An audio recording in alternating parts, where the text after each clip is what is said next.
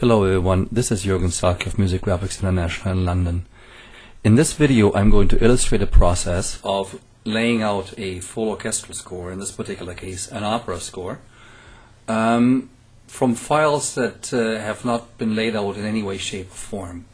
Doing this on a Windows 7 64-bit system with a bunch of batch files and Visual Basic applications in Microsoft Word and Microsoft Excel and a few ancillary utilities and things like that. Everything related to the score program or anything that runs from a command prompt that is 16-bit will be running in DosBox, and DosBox will be used only for that purpose, launching applications that are 16-bit.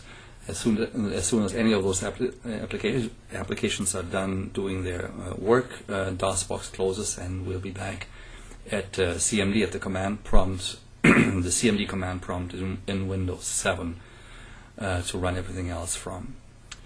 The scenario is as follows. A team of engravers has received full orchestral score templates accounting for all instruments that occur in this particular work and all the vocal parts that occur in this particular work. They've also received a copy text on paper, a manuscript on paper from which they can copy. They're at this point they're working independently, but they're working at the same time on different sections of this particular work, which allows for the speedy entry of this music without having to worry about page layout in advance, which is always a problem with the score program. In many ways, therefore, the work process is similar to how people are accustomed to working in Finale, or in Sibelius for that matter. Let's just say in the case of Finale, you would be having a copy text, and you would just enter all the information as you see it into what's called scroll view, which gives you the full instrumental setup of all instrumental forces that appear in the particular number that you're working on. And once you have all the information in the file, in the Finale file, then you switch over to what's called page view, and you start doing your page layout there.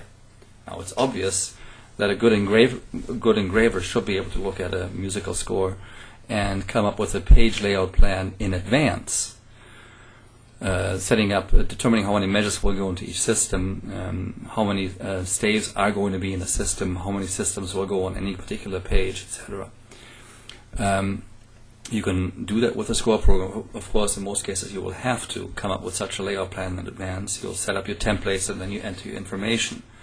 The trouble with that approach is that it really does not allow independent people to enter information at once from the same work into the computer, because if they do that, they will need to already have a page layout plan in hand, unless they do page layout themselves. That can be difficult to coordinate. So again, the scenario in this particular case is that a team of engravers has proceeded to enter different sections of this particular opera into the computer. They then submit their files, their totally unedited files. It doesn't matter really what staff size they use to enter the information into. It also doesn't matter, they can just basically copy one manuscript at a page at a time into one score page at a time, or split it up in whatever the way they feel comfortable. There's no need to flip back and forth between manuscript pages in order to determine what score files things need to go into. So again, the set of score files in this particular case is of one full number that hasn't been edited. And there's no measure layout, there's no staff optimization. It's just full orchestral score templates. And I'm going to begin by first of all unzipping the files for this number. I use the old-fashioned unzip.exe command line utility for that. That's also a 16-bit application that will not run in CMD. So when I give the unzip command from CMD, a DosBox session will launch automatically, which will then unzip the files, and once they're unzipped, the DosBox session is going to close and we'll be back at CMD. So let me begin with that.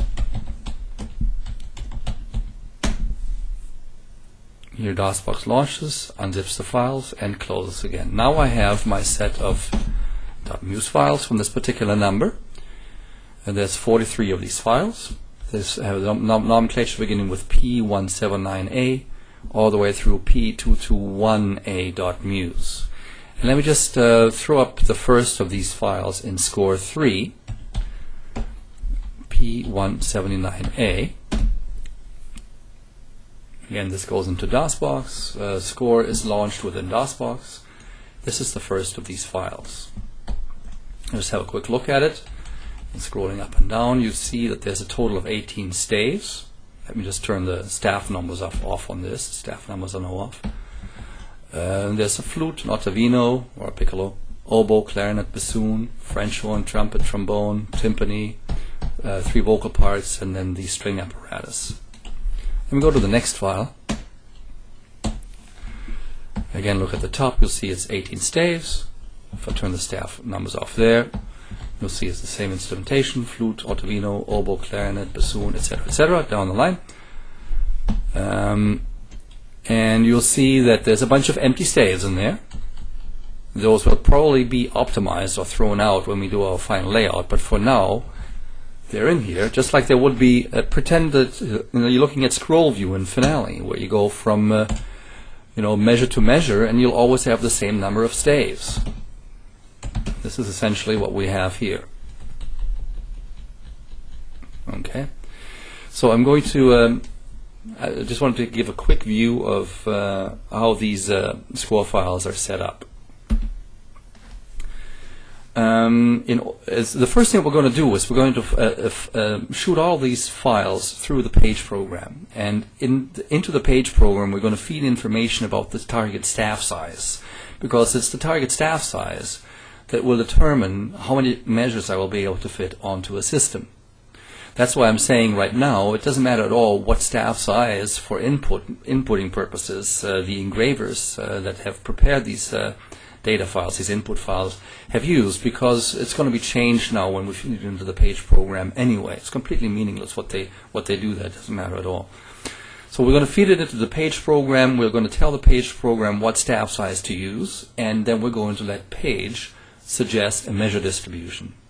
This is essentially equivalent to going from scroll view in Finale to page view in Finale, and seeing what Finale suggests for the measure distribution for this particular piece, given a certain page size and staff size specifications. Essentially, that's what we're doing now, taking these full orchestral files and running them through the page load for a quick measure layout distribution scheme.